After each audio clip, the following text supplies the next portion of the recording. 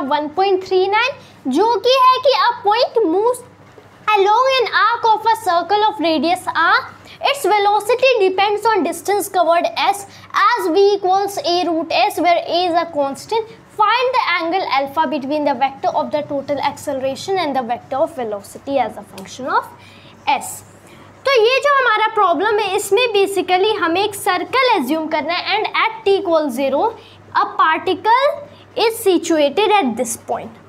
कुछ देर बाद ये पार्टिकल कुछ डिस्टेंस कवर करता है एंड कुछ डिस्टेंस कवर करने के बाद the particle finally reaches here.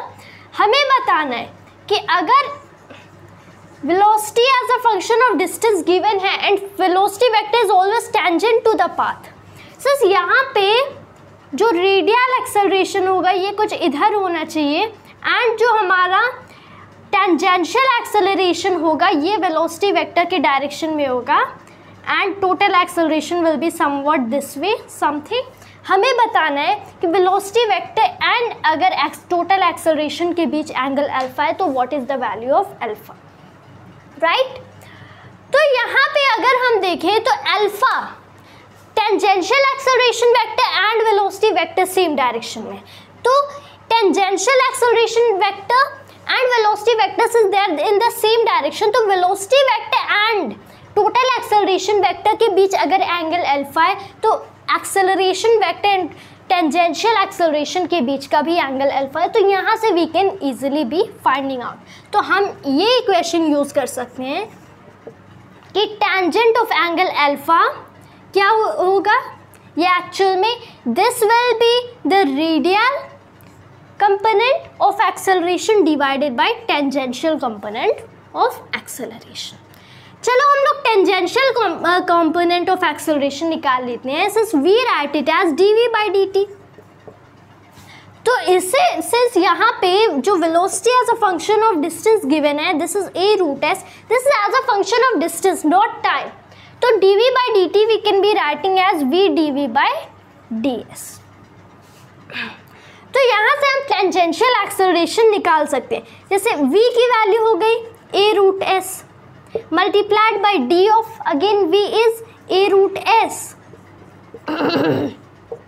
over ds. This is a into square root of s multiplied by a बाहर d of s power 1/2 with respect to again s. So this is over ds. Half इधर आ जाएगा and इसके पास finally हो जाएगा a bye में root of s. तो यहाँ से रूट एस कैंसिल, ये हो गया a square upon 2 which is a tangential acceleration.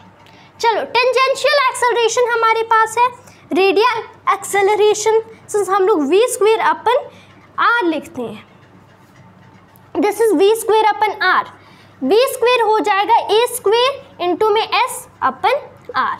तो कुछ ऐसा हमारे पास अपना रेडियल एक्सेलरेशन है.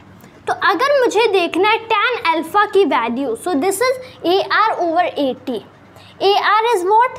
A R is a square S upon are divided by में tangential is a square by 2. सो यहाँ से ए स्क्वेयर कैंसिल, हमें मिलता है 2s अपन आर. तो यहाँ से हमें फाइनली मिलता है कि tan of given alpha angle alpha is 2s upon are implies that alpha is the tan inverse of 2s upon r and this is finally हमारा final answer and the problem is solve. Although जो Irodov की text book है उसमें ये answer बताया गया है, लेकिन एक्चुअल में दिस मे बी पॉसिबली, लेकिन एक्चुअल में क्या होता है कि हमें अल्फा की वैल्यू बतानी है इंस्टेड ऑफ tan अल्फा. तो if you want you can write tan alpha equals 2s by r. कोई भी समझ लेगा कि we have gone through those ways and we have finally computed the value of tan alpha. लेकिन अगर आपको really में अल्फा की ही बतानी है, so you need to use as tan inverse of 2s upon r, and that was just all solution to this problem. Hope you always liked and enjoyed today's video, and thanks to you always. Jai Hind.